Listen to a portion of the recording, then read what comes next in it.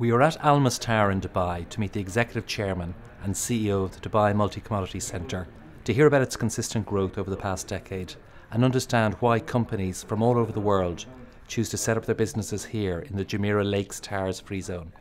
I understand you have some exciting news to share with us about DMCC and the JLT Free Zone.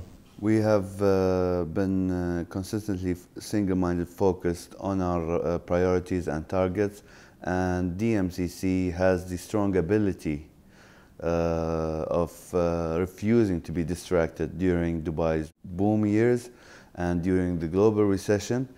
We refused to be distracted and we kept on engaging with our members, and that has allowed more members to come to DMCC and reach the milestone of 5,000 members. I think that's a very good point, Ahmed. The 5,000 companies we've achieved is indeed a milestone, but we're also witnessing today a global shift of business, people and resources, what we see from the north to the south and from the west to the east.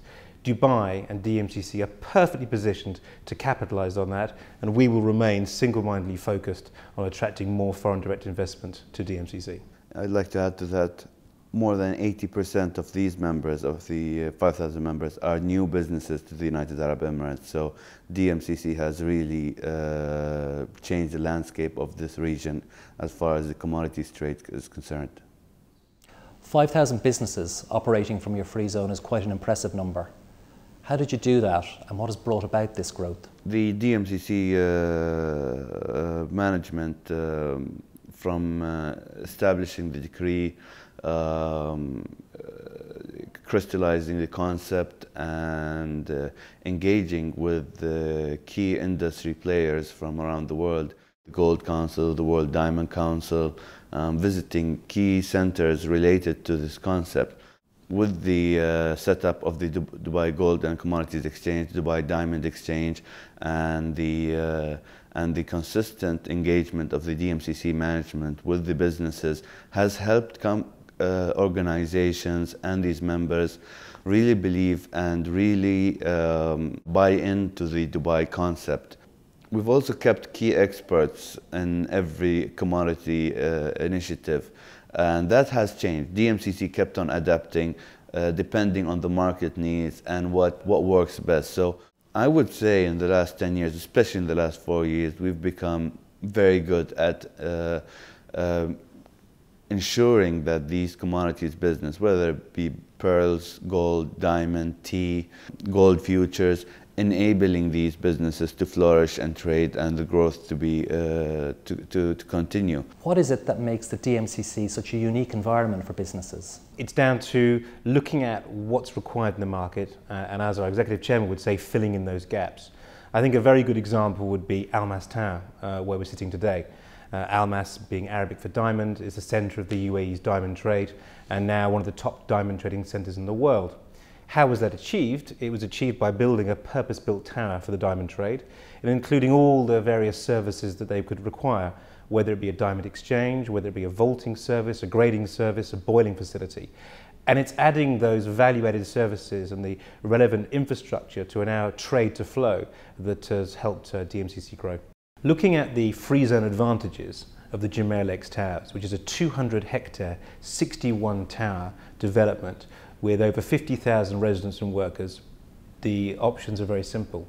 You have 0% corporate and personal tax, you have 100% business and freehold ownership, and I can't think of a better place to set up your business today. What role do you see Dubai play alongside other international centres such as Singapore, London and New York? I think it's an incredible achievement. In the short 10 years that DMCC has been existent, to have Dubai mentioned in the same sentence as Singapore, Hong Kong, London as a global trading centre is phenomenal. And that is primarily due to the vision of His Highness Sheikh Mohammed bin Rashid Al Maktoum and of course the work we've done here at DMCC. What role does DMCC play in that? Well, I think it's complementary. I think that each sector has its own centre. I think in Asia it's certainly Singapore and Hong Kong, they're almost spoilt for choice. The US it's New York, and Europe it's London and potentially also Switzerland. Dubai occupies a very unique position in the Middle East because it's unparalleled. It's unparalleled in terms of its infrastructure, in terms of its physical infrastructure here in the Emirate and in the UAE as a whole, but also its logistical transport infrastructure, whether it be airlines or shipping freight. Where it's unique is it's not just the Middle East. It's not a story about that. It's also a bridgehead into Africa and also a bridgehead out of Africa. Now, in terms of the idea of complementary, why do I say that? Well, a good example would be a name in the press a lot recently is Xstrata. Xstrata have their copper trading centre here in the DMCC. They also have a coal trading centre in Singapore. As you can see, different locations serve different markets, and all we care about is providing the best possible location and best possible products and service for our customers so they can decide where's best for them to be. What is your primary ambitions over the next 2 or 3 years? It's doing more of the same. We have had a very aggressive target set for us in terms of company registrations. Our Executive Chairman has said that he'd like to see 7,200 companies by the end of 2013. That's a doubling from the figure that we achieved in 2011. That's a stretch target. We're well on the way to that, having reached 5,000. In addition to that, of course, it's what value we add to our customers. The DMCC and the JLT Free Zone is more than just registering companies. They come here, yes, because they get a 50-year tax holiday, they get guaranteed capital repatriation, they get an organisation such as DMCC who partners them and helps them establish their businesses and to conduct business. But what our focus and goal is going forward is taking our toolkit, our regulation, our infrastructure and our products and services which will empower these companies to greater and bigger success. If they're successful, we're successful, Dubai is successful, the UAE is successful. What is the most proud achievement of the 10 years of DMCC?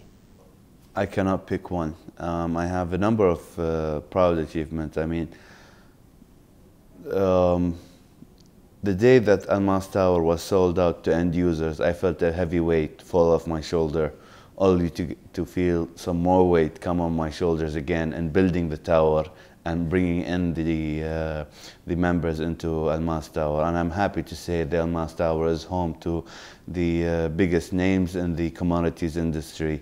To name a few, De Beers Diamond is here, Rosy Blue, Dimexon, IGI, one of the leading diamond certificate companies.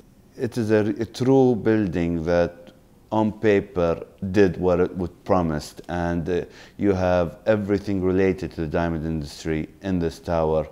I believe Malcolm categorically mentioned those. Really proud to have worked with DMCC for 10 years and gained the experience and the network I have gained in the last 10 years. I'm very proud that we introduced currency pairs in the Dubai Gold and Commodities Exchange. But I'm even more really proud that we introduced the first ever rupee futures contract in the exchange. So much that it's being replicated in other competing exchanges. To touch on the sentimental matters, in 2010 I was awarded the winner of the Middle East Investor Award for the hedge fund performance in 2009. Everyone knows what 2009 was, and for someone from the GCC and for myself, I'm very proud of that. How does this all fit in with the overall vision of His Highness Sheikh Mohammed bin Rashid Al Maktoum? One quote of His Highness Sheikh Mohammed bin Rashid Al Maktoum is, look at the opportunities within the challenges, not the challenges within the opportunities, and that is exactly what DMCC has done during the global recession up till now. And in fact, to the outside world, DMCC has been growing seamlessly. Another quote is, in the race to excellence, there is no finish line. So we've reached this point, and we are in the kind of final stages of beautification of the Jumeirah Lake Towers. We're in the building, and people may be looking at this as the finish, at the end of the journey. But as His Highness quote states, in the race of excellence there is no finish line. So DMCC is adapting to the current reality of where we are right now and what we need to target. DMCC within 10 years have attracted 5,000 companies to date, and in 2013 we're looking to surpass 7,200 members.